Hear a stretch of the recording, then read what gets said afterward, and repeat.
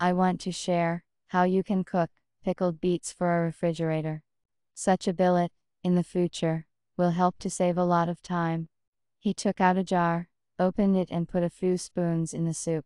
Prepare all the ingredients. Peel the beets, cut them into several pieces, put them in a saucepan, and fill with water. Put on the fire, and cook for 20 minutes after boiling. Then remove from the stove, and leave to cool. When the beetroot cools down, grate it on a coarse grater, or cut into strips. Separately combine water, salt and sugar. Add the peppercorns, and bring to a boil. At the very end, pour in the vinegar. Place the beets in clean sterilized jars, and pour boiling marinade. After that, twist the jars tightly, wrap them up, and leave them to cool. Pickled beetroot is ready for the refrigerator.